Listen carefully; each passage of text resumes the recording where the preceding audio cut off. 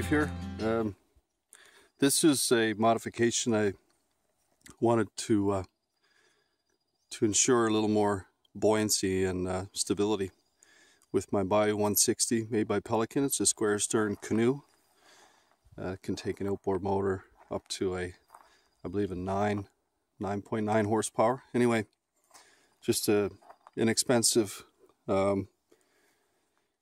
buoyancy flotation you can put on the upper side of the gunnels is the noodle floats. I have searched everywhere in recent years, online and different hardware stores, to find the foam kits that you can buy to put on your canoes, and I couldn't find them anywhere, so I decided to make them myself. I used 3/4 inch plastic conduit, and that fit ideally through the noodle floats. Noodle floats were $8 each, and I've got 4 of them, 2 on each side.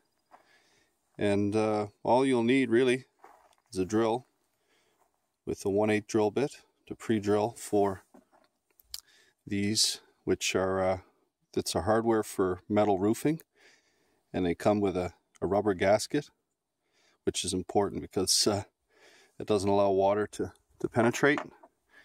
And all I done was pre-drilled through the inside, and you can see a little easier over on this side. That's all I did, was pre-drilled, and then I used a couple of clamps to hold the conduit and the noodle floats in place.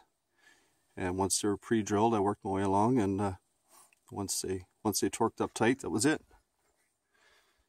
So I'm curious to see how well it'll work. It's not the tidiest. I could countersink with big galvanized washers along the edge to kind of have a leaner, so it won't be an obstruction when paddling. But I don't think, with a longer paddle, I don't see it being too big of an issue. It's only about 3 inches out from the side of the canoe, so it should work well. Anyway, that's all you'll need. Here's your hardware. I used a small DeWalt impact, and I just used regular DeWalt drill with the 1/8 drill bit to pre-drill the holes from the inside out. So what I find recent years, my agility is not like it used to be, and I don't feel as comfortable, even though this is a fairly stable canoe and wide, I don't feel as comfortable without the extra foam on the outside. So possibly in a future video I'll share with you the benefits of having these floats attached to the gunnels of the canoe.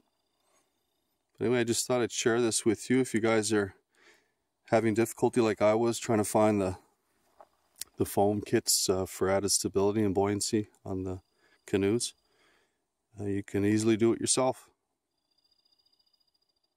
As well, if I wanted to, I can cut the ends off there and make it look a little more finished.